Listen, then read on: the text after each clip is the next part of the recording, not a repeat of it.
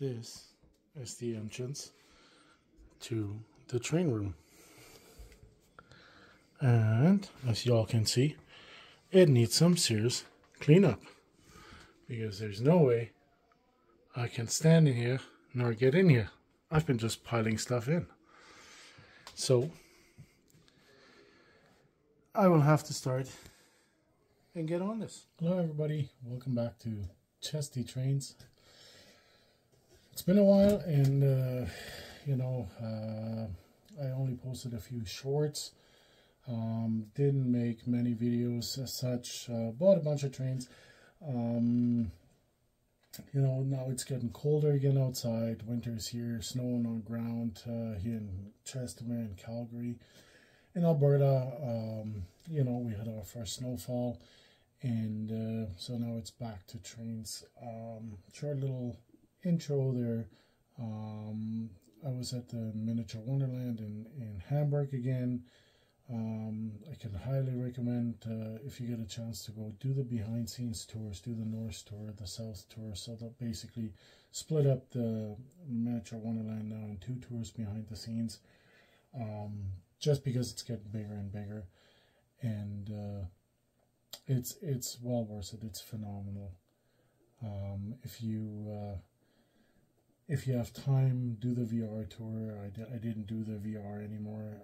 I was there the whole day, but took a lot of videos off the Miniatur Wonderland, which I'm going to show. And then, of course, there was a day well spent there in Hamburg. Now back here, I had to clean up in order to be able to get in. Put everything a little bit away. There's so many new train cars, like new to me, not new, like not I don't buy everything new. I buy a lot of used, obviously, like you all know.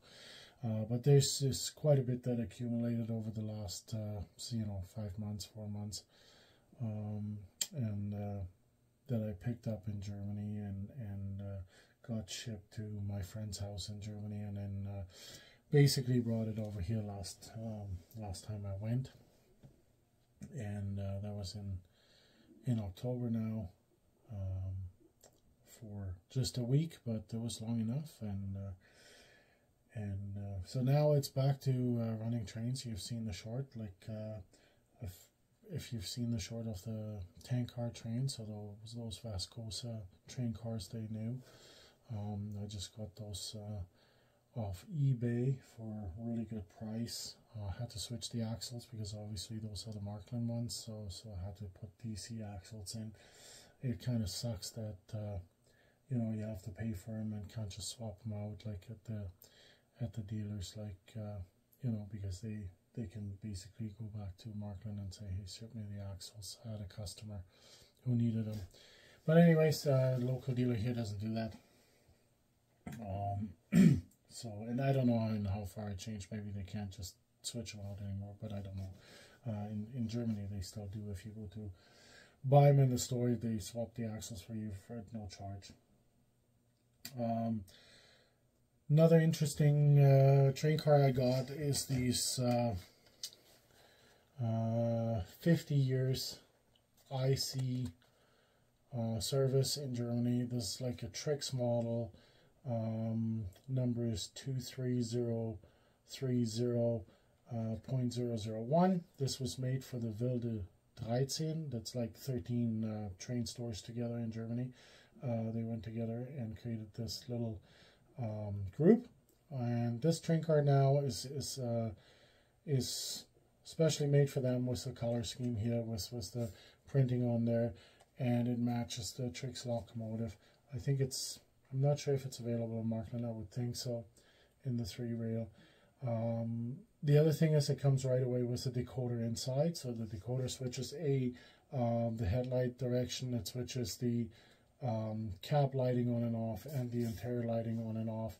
And also it doesn't just have lights in the front. It also has the high beam for traveling at night. So we'll see this too probably today in the video. I wanted to put it in front of some Roco cars.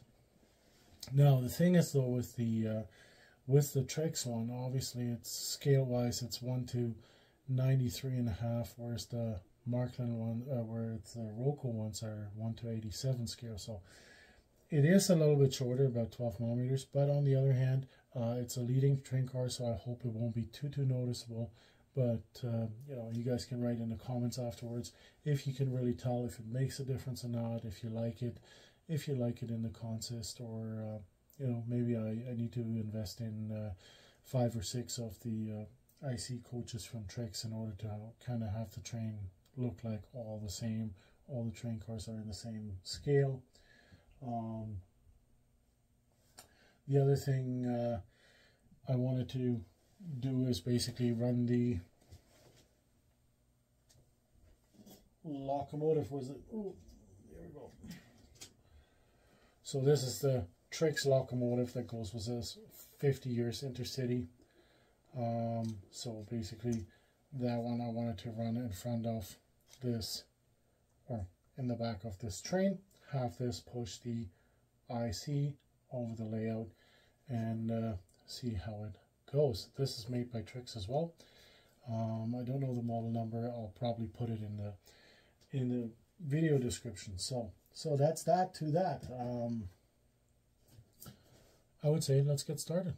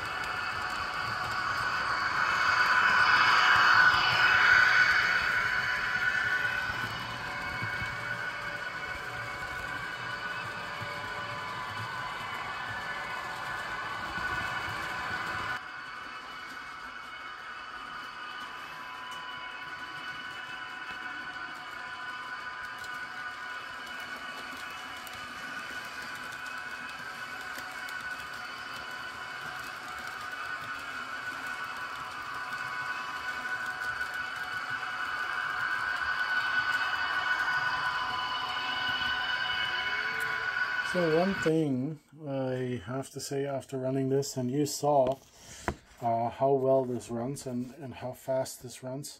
I had it once going 1 round at full speed, and it didn't derail. But what I had to do is change the couplers. So first of all, this guy comes obviously with a Miniatur Trix coupler.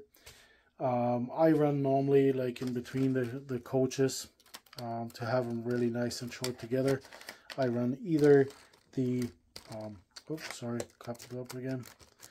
I either run the Roco short coupling, there we go, or I run the Fleischmann short coupling, and see, that's how easy they couple. It's already, I just slid back together.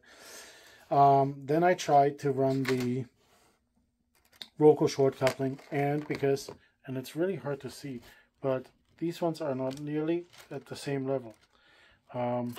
The two pockets are quite a bit different in height, and therefore the Roco coupling wouldn't work, the Fleischmann coupling wouldn't work. So I figured, you know what, I take 2 Markland couplings, and I put the 2 Markland couplings on, and it didn't work either. So reason for that was probably because of the height difference, and also the the distance between the cars became so tight that the two buffers actually levered the end coach out of the track, and it derailed constantly. So then I figured, okay, I'm just going to try one of the old loop couplers on one side, the Markman short coupler on the Roco car. Now when I push them together, obviously you can see like there's quite the gap, right? But I think I will find somehow some adjustable Roco couplers or some. I think I have the height adjustable one yet that I can put in there. They are a little bit longer, and then I should end up with kind of like a, you know, a little bit more of a gap than I have here between the coaches, but probably not as noticeable as this now. And hopefully that'll give me the operational safety that I need. Anyways, the locomotive did really well. I'm just gonna bring it up here. Let's just have the train pass. But yeah, you can see these Roco coaches are really nice with the tinted windows. There's a restaurant coming up, and of course a first class. And there's a locomotive. Of course, stopped in the wrong spot. But here, same thing again. Now, I tried to go with the Roco couplers in between the locomotive and the first coach. It did not work. It kept pushing this coach out of the track due to the buffers levering each other out. So I went by and put two of the Markman couplers back in. They're a little bit longer than the Roco short coupling, so that worked then. It did not derail anymore, and gave us actually really nice running speed and safe operation. I left the Markman coupler on this side. Eventually I'll have to take the Markman coupler out of this side, put the brake hoses on, because I think I want to leave this train as it is, as one consist. And anyways, you guys saw now the train run.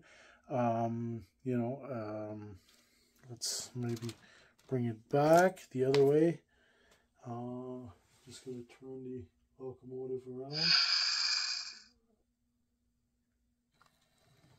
And we'll bring it back the other way.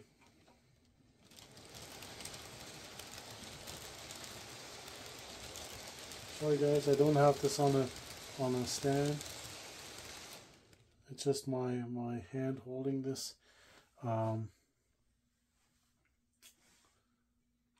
camera on my phone here. But what I wanted to do is get out another Steuerwagen and just put it next to it in comparison. Okay guys, so here in comparison now, lengthwise, so we're roughly about there. Yep. Not quite. So we're right there for lengthwise. In the front now, you can see it makes about, yeah, you know, maybe 20 millimeters difference. This one being the Roco one, this one being the Trix one. This one obviously doesn't, the Roco one doesn't have a decoder yet. It doesn't have the 50-year anniversary printing. Looks very similar from the front. Lights are pretty dim, right? So we'll have to do some on that. I don't know, is it red lights right now? No, lights are pretty dim. There we go. Oh, no, they turned off. So I think the wheels are a little bit dirty, but so that's the Roco Steuerwagen. So I think personally running it now, it looked great. I don't think I'm too concerned about not running it in this consist here of these Era 6 colored intercity coaches. So I'll leave it at that and call that my 50-year anniversary intercity. So yeah, that's that about that. Detail is great on the Trix car. The only thing, the interior is quite boring and just white, so we'll have to paint a little bit. And then I think because I want to run this with the Steuerwagen steering coach going ahead, I think I'll have to mount a driver into the cab and also you know, pep up the cab a little bit color wise, so it looks a little bit nicer.